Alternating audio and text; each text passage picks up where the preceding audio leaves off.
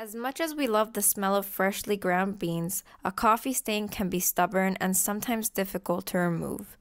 To remove the stain, we have tried the following home remedies: mineral water, vinegar mixture, shaving foam, rug cleaner, DIY cleaning powder, and baking soda. To clean the rug, you simply apply the solution to the affected area. In the case of mineral water and the vinegar mixture, dab the area gently with a soft cloth and then leave it to soak.